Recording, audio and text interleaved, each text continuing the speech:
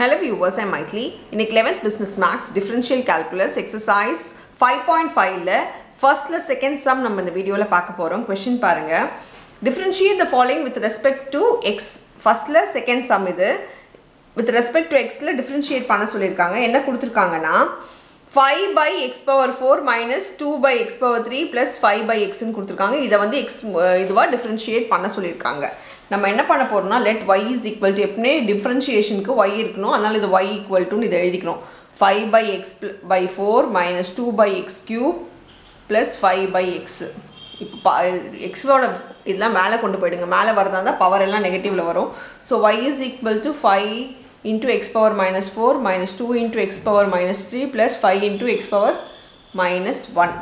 இப்போதான் இதை differentiate பண்ண முடியும். differentiateக்கு நம்ம இதை யூஸ் பண்ண போற ஃபார்முலா என்னன்னு பாத்தீங்கன்னா d by dx into x power n is equal to n x power n minus 1.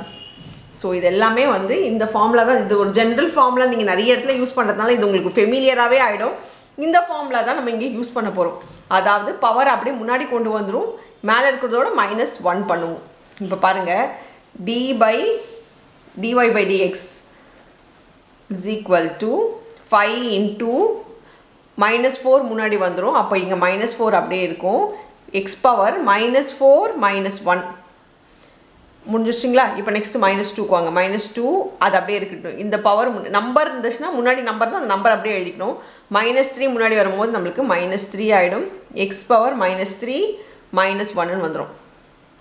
Plus 5 into -1 x power -1 -1. இப்போ நம்ம இது சால்வ் பண்ணி எழுதிக்கலாம். 5 4s are 20. So -20 x power -5 இருக்கும். மைனஸ் into மைனஸ் ப்ளஸ் 6 ஆகிடும். x பவர் -4 இருக்கும். -5 x power -2 இருக்கும். So இப்போது மேலே இருக்கிறதெல்லாம் நம்ம கீழேயே மாற்றி எழுதிக்கணும். அதாவது பவரில் வந்து நமக்கு நெகட்டிவ் சைன் இருக்கிறதா, நெகட்டிவ் சைனில் நம்ம விட முடியாது. அதனால் பவர் நெகட்டிவாக இருந்துச்சுன்னா அதை வந்து பேஸில் எழுதிக்கணும். ஸோ -20 by x பவர் இது 5ன்னு எழுதணும். Plus 6 by x power 4 -5 by x power 2. இதுதான் நம்ம டிஃப்ரென்ஷியேட் பண்ணிட்டோம் with respect to x. அவ்வளோதான் இந்த சம். தேங்க்யூ.